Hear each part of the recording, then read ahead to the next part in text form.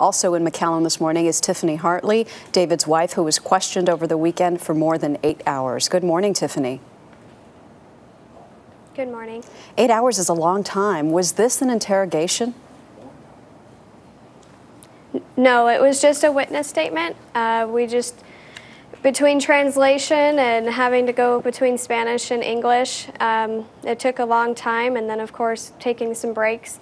So no, it was just a witness statement giving major detail.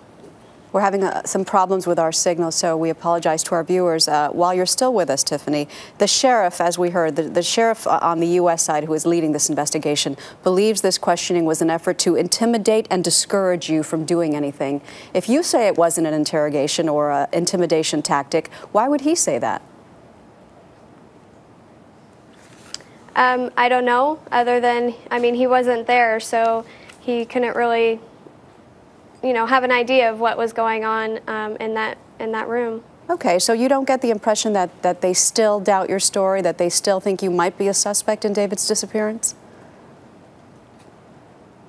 I don't have that feeling at all. Talking to them and everything, I think they know the cartel, they know what's going on over there.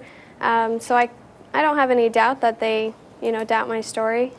So what did they focus on? What sorts of questions did they ask you? And there are so many theories involving the cartel. Which one do you think they're leaning towards in their investigation?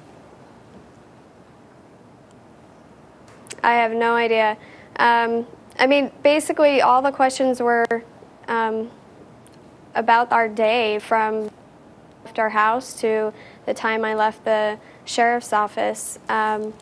So it was just major in detail and getting everything about the day and what happened.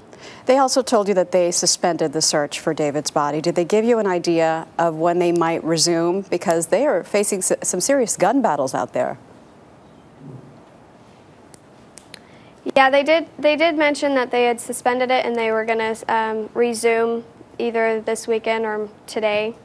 I haven't gotten any word about if that's going to happen today or not, but that's what they were kind of thinking that would happen. Do you get the impression that they are taking this investigation seriously? Do you believe they really will continue to work hard on finding out what happened to your husband? I hope so. I mean, I don't know exactly what their plan is. I mean, honestly, we just want David back. That's the only thing we want. If the people are found who did this, that's great. But at the same time, I think it's going to be pretty hard for them to find out exactly who unless somebody gives them up. All right. Tiffany Hartley, once again, we thank you for your time this morning. You're welcome. Thank you.